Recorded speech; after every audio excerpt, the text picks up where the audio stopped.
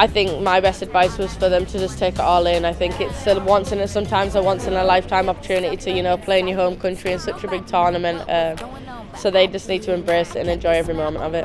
That's what ladies do. That's right, I prove that I'm tough, I don't need you. I'm ready to hit the streets, spend some money. I'm single and ready to mingle. Let's meet. Let me call up my girls. We run the world. But first, let me get out this bag.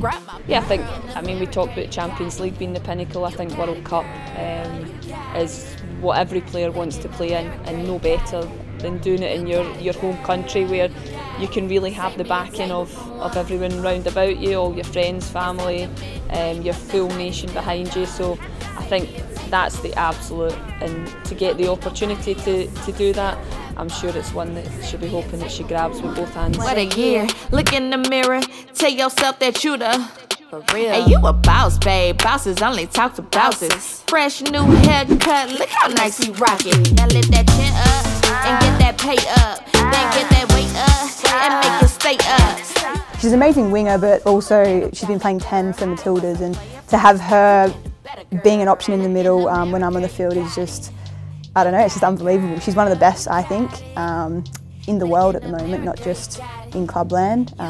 She's had a phenomenal season, and yeah, hopefully I can play more games with her.